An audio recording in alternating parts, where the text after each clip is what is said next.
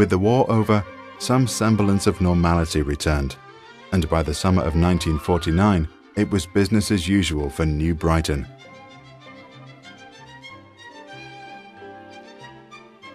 The war wasn't entirely forgotten though, and a surplus military landing vehicle gave rides to holidaymakers.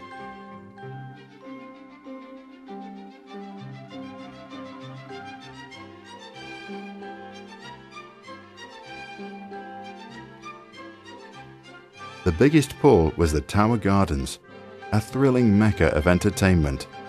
Among the attractions here was one of the world's largest ballrooms, a 3,500-seat theatre with the world's largest stage, an Old English fairground, a Himalayan railway, a zoo, a billiard saloon, a Wild West show,